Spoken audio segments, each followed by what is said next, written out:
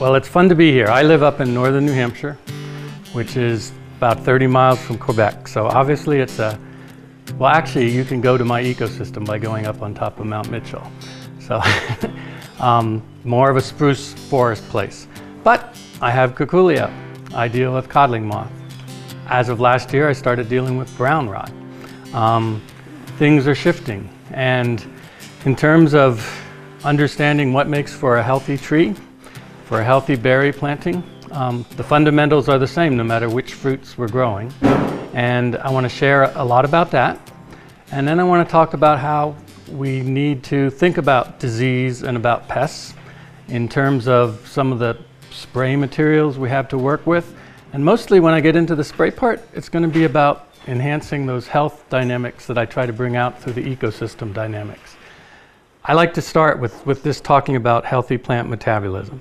And sometimes we think we know this, but within these next several slides is really the unlocking of why I do what I do and how that works in terms of the orchard and growing great fruit. So just in a blunt way, the things we know is plants are out there in the sunshine, and that's where photosynthesis begins. Plant sugars are made. Something happens with those plant sugars that I don't think most of us realize. Nitrogen is combined with the plant sugars, and that's going to create proteins. And from there, plants grow on to produce all kinds of secondary plant metabolites. So in herbal medicine, my wife Nancy is an herbalist. You really get focused on a lot of that action of the plant because that's where compounds exist that help our bodies be healthy. Photosynthesis is that sunshine combining with carbon and water, and we get plant sugars. And that whole process is really keyed to good mineralization. So we're going to be talking a lot about the minerals that need to be out there in the orchard. Those minerals have a lot to do with the enzymes that make everything happen. And they need to be there not just in abundance, not so much in abundance, but in balance. It's all about balance. And that part is actually handled quite well by the biology, as we'll get into explaining. Plants go on from there to take those plant sugars, and a good 2/3 of them go down to the roots to be traded with the biology. So when we get to talking about mycorrhizal fungi, and sometimes people think, is that depleting the plant? Is that taking away from what the fruit tree needs for itself? It's actually into a really big export business because the trading that takes place is really important to the health of what we want to do in terms of growing healthy fruit. And down there in the root zone, that's called the rhizosphere, there's many different locations of trade. The root cells decaying, breaking away, but it's the exchange of root exudates, those plant sugars coming out, and also the species of fungi called the mycorrhizae bringing carbon to the plant and exchanging for certain nutrients. From there, fruit trees, berries, all those plants go on to create proteins. And the whole protein synthesis process is also very driven by minerals to create the enzymes that are necessary. And when that process is complete, we have a healthy plant. But when the protein synthesis process breaks down, it's going to be more attractive to pests, and it's also going to provide substrates that diseases feed on. You know, one of the things that we've known for a long time is that the form of nitrogen is very important.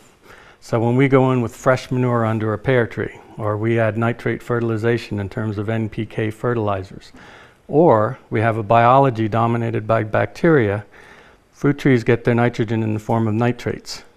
These kinds of studies going back into the 1970s say that's really a big issue on the disease front.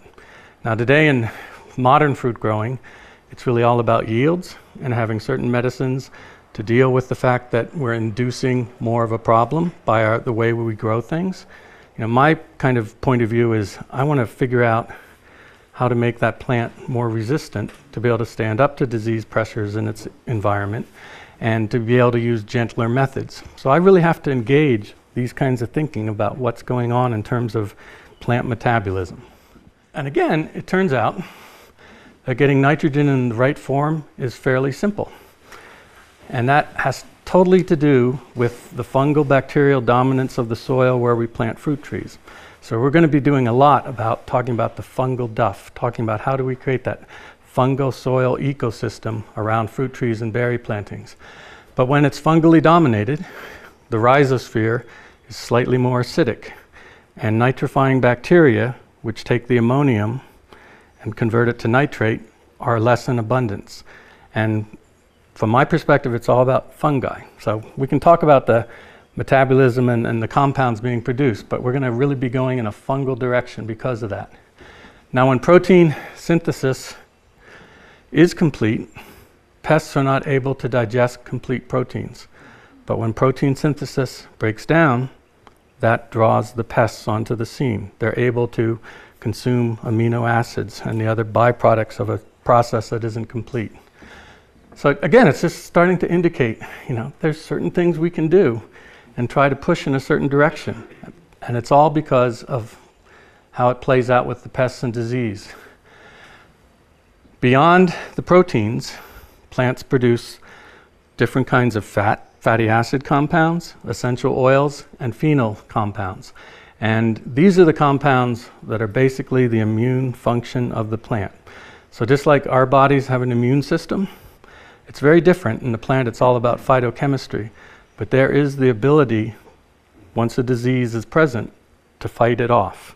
And if that didn't take place, this pretty much would be a barren landscape out there, because for thousands of years, plants have had to stand up to the pressures. Now we come in and Patrick grows tomatoes and deals with late blight.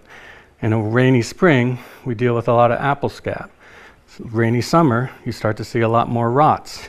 So our wishes, our desires, we have to do a little bit more to work with that. But the fundamentals of what the plant does in terms of approaching this are one and the same. Now taking it one step beyond, when the plant produces certain phenolic compounds, secondary plant metabolites, in response to disease and in response to pests, we now have a term we group that under called phytoalexins.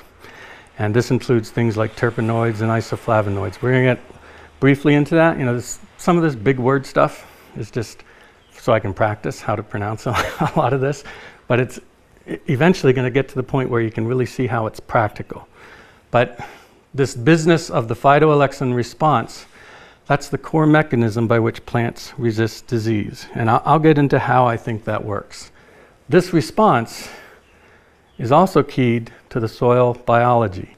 It really has a lot, again, to do with that fungal dominance. So when it's a more complex soil biology, the plant roots have access to a nutrition in a partially built form.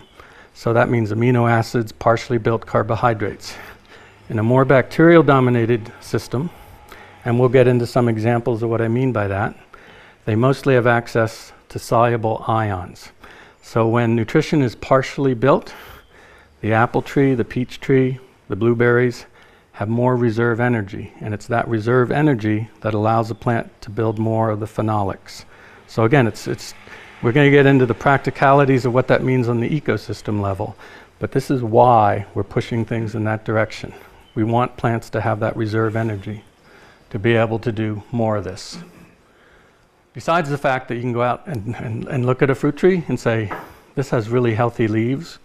I actually this year, well, many years, you go through fluctuations, and as much as you understand things and as much as you hopefully learn lessons so that the next year is better, you're given a different proportion of crop every year based on factors that are way beyond your control. And this year we had a really, really spotty bloom. And so I have maybe a 10-15% crop. And I knew this was happening last June and July because we had serious rain and serious cloud cover, which really limited photosynthesis. And we're going to get into understanding that when fruit goes from the size, well, apples and pears in particular, go from the size of a pea to a marble to a quarter, in those 30 to 40 days, flower cells are being formed that'll be next year's crop.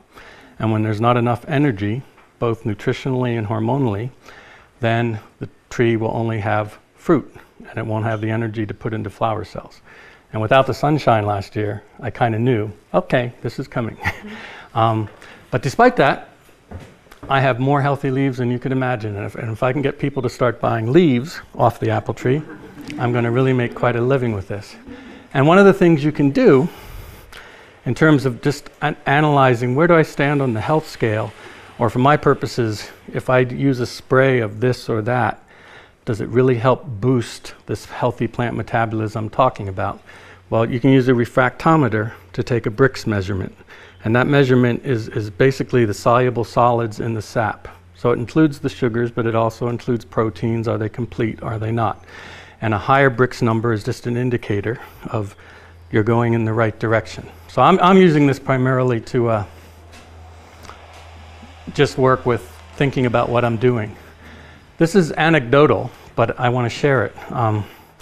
The whole gist of this, we've talked about pests being drawn to consume amino acids but not complete proteins.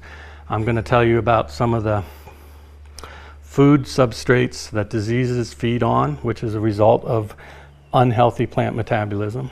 But the whole gist of this is, in order to use gentler means to deal with pests and diseases, we need a plant that is so robust that it mostly doesn't need a lot of help. Now, there's some people who think you get the Brix to read 18, 20, 22, and it will be Shangri-La and no pests will be on the scene and you won't have to deal with disease. I haven't seen that yet.